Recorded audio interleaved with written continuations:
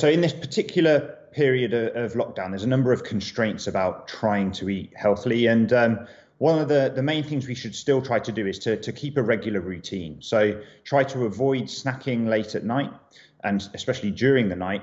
And that can help keep our body clock aligned to our normal rhythm. And that overnight fasting period is particularly important. When we fast in that overnight period, our fat burning increases, and that seems to also be important as well. And then in terms of the types of foods we eat, we should try to keep our diet relatively high in fruit and vegetables. That's good for our overall health and is also important for supporting our immune health as well. Our physical activity is also likely to potentially drop. People seem to be exercising according to the government guidelines, but non-exercise activity can actually accumulate to quite a lot of our calorie burn over a day.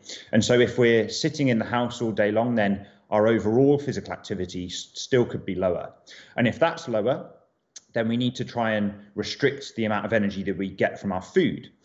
So what we can do there is eat a diet that is lower in energy density. So what I mean by that is that for a given amount of food, there's less energy in it. And that tends to, again, be the same advice of diets high in fruit and vegetables, avoid creamy, rich sauces, and try to go for lower calorie versions. So instead of a latte, go for an Americano, for example.